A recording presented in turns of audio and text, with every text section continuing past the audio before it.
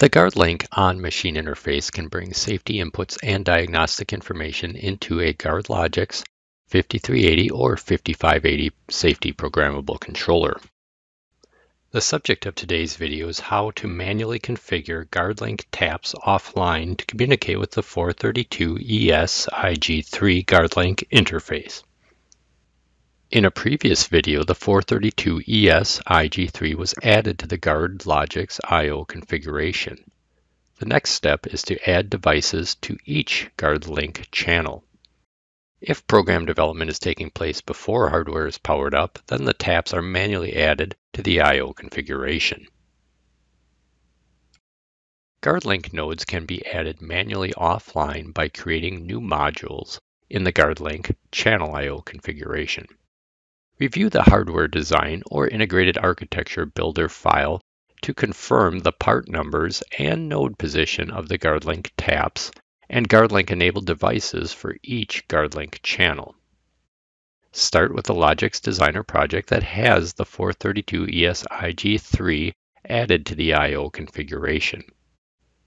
Right-click Channel 0, select New Module. Double-click to select the first device of Channel 0, 440S MF5D. Type a meaningful name, Channel 0 Node 0. Node addresses will populate to the next available. If nodes are being created in order, no change will be required.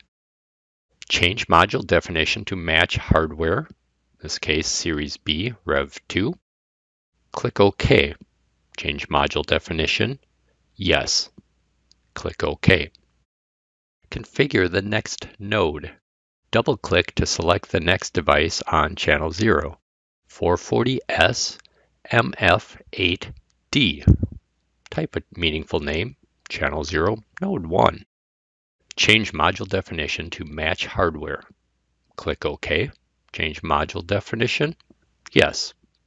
Click OK. When all nodes on the GuardLink channel are complete, click Close. Repeat the new procedure and configuration for the next GuardLink channel. GuardLink nodes can also be exported from an existing GuardLogix project and imported into another project. To export GuardLink nodes, open the Logix Designer project that will be supplying the configuration. In the I/O configuration, right-click on the GuardLink node to export. Select Export Module.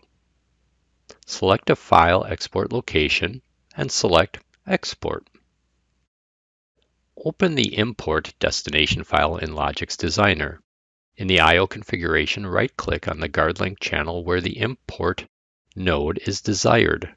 Select Import Module. Select the file to be imported and click Open.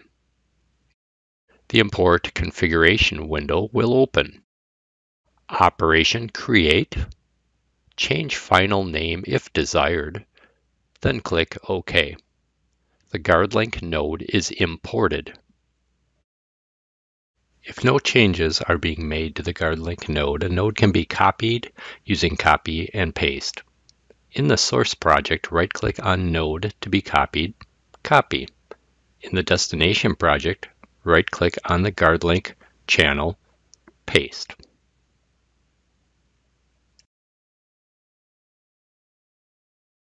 When the GuardLogix processor is available and all GuardLink devices have been connected and powered up, download the offline file to the controller. Communications, Whoactive, select Controller. Download, verify destination and conditions, download. Change controller back to run mode, yes. In the event GuardLink interface has a safety network number mismatch, ownership will need to be reset. In the I/O configuration, double-click on the GuardLink interface. From the Safety menu, press Reset Ownership. Read the conditions. Continue with Reset Ownership? Yes. Configured safety network number does not match safety network number in the module. Continue with the reset of ownership? That is why we are resetting ownership, yes. Requested message timed out, okay. The module should now be running. When the GuardLink module and taps are configured, we are ready to review the data that flows between the GuardLink interface and GuardLogix. Data flow is a topic for another video. Thanks for watching, and hey, let's be careful out there.